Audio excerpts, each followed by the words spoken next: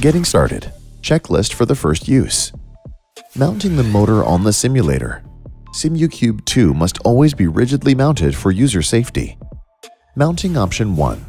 Simucube2 can be mounted with separate bracket to a rigid horizontal platform.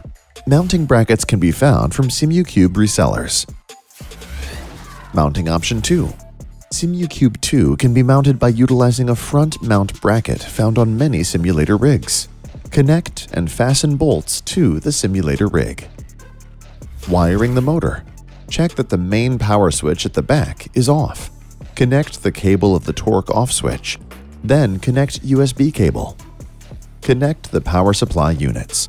Always connect power supplies first to Simucube and then to mains socket. Antenna installation. Install the antenna connector at the back of your Simucube2 wheelbase. Insert the antenna into the connector in a straight orientation. Tighten the antenna with your fingers. Adjust position if necessary. Contact your reseller if you need help with your Simucube2 wheelbase.